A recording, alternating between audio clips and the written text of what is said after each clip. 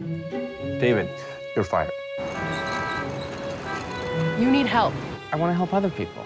Teenagers. Go to college or something. You can get a job. I don't need to go to college. I'm an actor. I can be anyone. I can do anything. My name is Mr. Roland Brown. It's a pleasure to meet you. I'd like to introduce you to our brand new guidance counselor.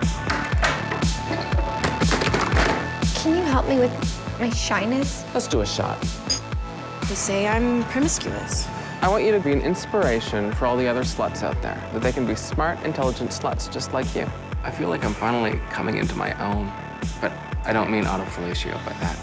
You're crazy. David, you're gay. No, I'm not gay. I just have a gentle voice. Maybe we should, like, rob a bank or something. You can't rob a bank. You'll never graduate high school. Who are you anyway? Being in touch with teenagers is not something to be proud of as an adult. I think this world is really shitty. And if you fit into it, that makes you shitty too. I'll be fighting with the students!